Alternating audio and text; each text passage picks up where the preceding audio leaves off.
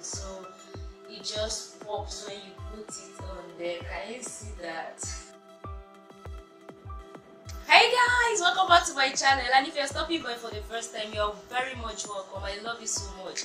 Please look down below, there's a subscribe button there, click on it, and right beside it is a bell. Click on that bell as well. Do you know why? That way you will never miss out on any uploads from here and will always keep in touch. So putting together a makeup kit can sometimes overwhelm me, especially if you're on a budget and you need to prioritize. Most times it becomes very challenging. So these products I'm going to share with you here and the tools are those that are very important and you need to have. Even if you're on a budget, you need to prioritize them over other things. Let's get into it. The first and most important are brushes. Yes, brushes. You need the brushes to apply your makeup, and without the brushes you are not guaranteed of a flawless and good finish, and applying makeup becomes difficult without brushes. So brushes are the first and most important things you need to have in your makeup kit. So first you are going to need a spoolie. This is what you use to comb your brows, to comb them together, groom them, and outline them in a way that is easier for you to apply your eyebrow pencil or your brow liner, whatever you use for your brows. A spoolie is very important. You need it to comb your brows because that gives it the perfect outline for you to finally fill in the brows or to outline them. Next, you need an angled brush like this. This brush helps you to clean your brows, after filling them in or drawing them. You are also going to need a blending brush like this. This is the brush you are going to use to apply your eyeshadow. So you apply the transition color and the crease color using this brush. So it's very important for you to have it. I have a video that I talked about eyeshadow application using one brush, and I explained what a crease is and the transition color and all those terminologies. So I'm going to link it up here for you to see. You are also going to need this brush. It's a flat brush like this with a dome-shaped head. You are going to need this brush to apply the eyelid color. But if you are really on a budget and you can't afford to buy the blending brush and this brush, you can use this one brush to do the magic. And I have a full video in which I talked about how you can apply your eyeshadow using just this one brush. So I'm linking it here for you to see in case you want to get more information and more details about how to use this brush. Go to that video and watch it. For foundation, you are going to need either of these two brushes. This here is a brush used to apply lightweight foundations and foundations that are liquid. So you use this to apply your foundation. You just use it to blend everything together. Or this brush. This here is a densely packed brush with a flat head that you use to apply foundations that are more thick in consistency. Foundations that are full coverage. So depending on which foundation you have or you are using, you decide which of the brushes to go for, either the flat densely packed one or this here that is used to apply liquid foundations and lightweight foundations. You are also going to need a powder brush. After applying your foundation, this is the brush you are going to use to set your face. So get it. It's a large brush like this. Very important. It's one of the basic essentials you need even in your starter makeup kit. That's basically all that you need in terms of brushes. So just a recap, we have the spoolie that you use to comb your brows and get them well outlined for you to apply your eyebrow pencil or fill your brows in. Then the angled brush you are going to use to apply your concealer under your brows and clean your brows. Next we talked about the eyeshadow brush. This brush here, you are going to use it to apply your transition color and your crease color. Next we talked about the flat eyelid brush, and this brush here you use it to apply the eyelid color on the eyelid. I also said you can use this to apply your entire eyeshadow, which I have a video on and I've linked up here already. Then we talked about foundation brushes, which you are going to use to apply either liquid lightweight foundations or full coverage thick foundations. So that's it with the brushes. Let's go into the products. For the products, first you are going to need your brow pencils. So this is a Davis pencil. I use number 003, and this pencil is everywhere in the market, and what more, is very affordable. So you just sharpen it, and this is what you use to draw your brows and fill them in. I also have here another brow pencil. I've used this and I've used it out. This is just a retractable pencil, but I've used it and it is finished. The next products you need to have in your starter kit, very importantly, are primers. So either of these are the two that I use them interchangeably, but primers are very important because they form a barrier between your skin and the products you are putting on.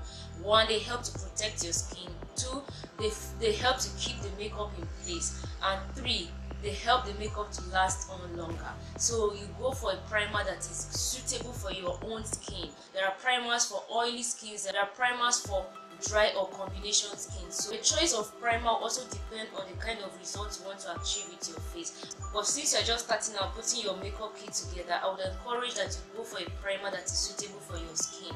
That if you have oily or combination to dry skin, just go for a primer that is suitable for your skin type.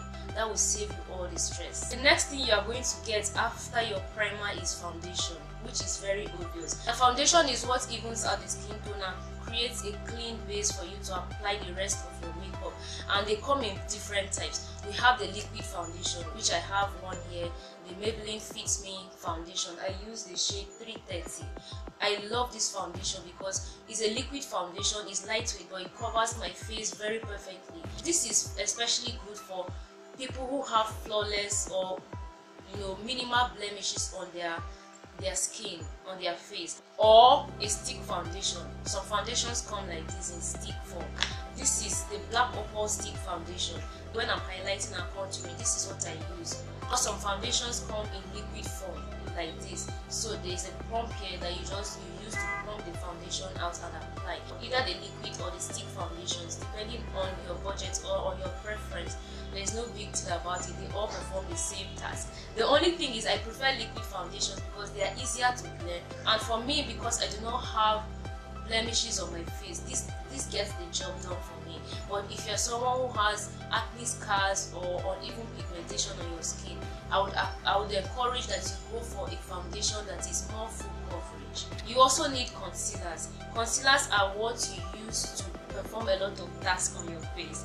I have a full video on how to use concealers and what to use concealers for. I took time to share 10 ways you can use your concealer in that video, so I'm linking it here for you. But know that you need concealers, very important. Another staple you need in your starter makeup kit is powder, and I use the Maybelline all-in-one powder. This powder, this is how it comes, and I'm in the shade 06 Toffee. That's my shade. I use this powder a lot. I love it, and I think it's the only powder I have, but it gets the job done for me. This is what I have on my face. It keeps my makeup set all day. The next staple you are going to need is eyeliner. So I have 3 different types of eyeliners here.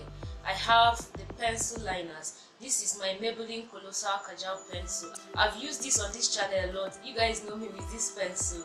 It's a pencil to die for. It's very, very lovely, and when you use this pencil, it stays put all day. It doesn't smudge, and it's affordable. This is not sponsored, guys, but this is me telling you what I've used and I can attest to. This pencil is very, very lovely, and I recommend it for you. Oh, and I forgot to mention, you also have gel eyeliners. So they come in packaging like this, and then you open it. This you are going to use a brush to apply, but I would not recommend a gel eyeliner for you just starting out. I would recommend you get a pencil eyeliner because that would be much easier for you to apply on your face. Mascaras are also very essential staples in your starter makeup kit. This is what you apply on your lashes or your upper and lower lashes. This keeps it together even without an eyeliner. When you have a mascara, you are good to go. So go for a mascara, any one of your choice. Blush is another staple you need in your starter makeup kit. So when going to get a blush, go for a blush that is suitable for your skin tone. You do not want to get a blush that makes you look funny at the end of the day, but it is a staple, and you can use the large powder brush to apply the blush as well. Highlighters are staples you also need. So I have here the classic palette, and here is Becca. This Becca is in the shade Champagne Pop, and this is what I have on here right now. Going on, it has some gold speckles in them, so it just pops when you put it on there. Can you see that? This is how the palette, this is how the highlighter looks. Sorry that it's broken, but this is what I use when I want to achieve a more brown bronzy finish. I have a video that I use this highlighter to achieve a look on, so I'm going to link it here for you too, so that you will see the result you're going to get with this. Eyeshadows are very, very, very important, guys, for your starter makeup kit. So just what I would say is go for an eyeshadow palette that will be able to give you all you want. And what I mean is an eyeshadow palette that you are going to use to create a complete eyeshadow look. An eyeshadow palette that has transition colors, crease colors and eyelid colors, which will save you a lot of stress and money. I have here the Jaclyn Hill X Morphe palette. This is what I've been using for the longest time now, and it comes with colors like this. So I use this eyeshadow palette to do a lot of things. It has a lot of transition colors like this here, this here, this. I use them a lot. As you can see, I've already hit my pan with them, but this palette here is a palette to die for. I love it so much because it's like a total package. I've just pointed out the transition colors that you can use, and then the crease colors you can use to intensify your crease, colors like this, like this, like this, which you can use to intensify your crease, you know. And then there are a lot of shimmery shades. This, you can use all of this for your eyelid. So this is the kind of palette I'm talking about, a palette that is complete. Lipsticks. You also need lipsticks. This is very obvious and very important. I do not need to emphasize it again. And they come in different types: liquid, matte, glossy, whatever your preference. You get your lipsticks. I have here some samples. What I have going on my lips here is the Colourpop Lippy Lipstick in the shade Bossy. I also have another one here, and this is the Sephora Cream Lip Stain.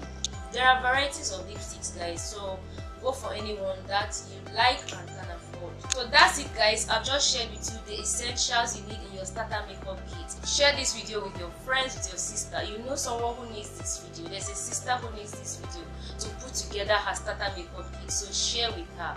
Leave a comment for me below. Let me know if there's any other product or tool I forgot to mention, so that we'll take note. Thank you so much for watching, and see you in my next video.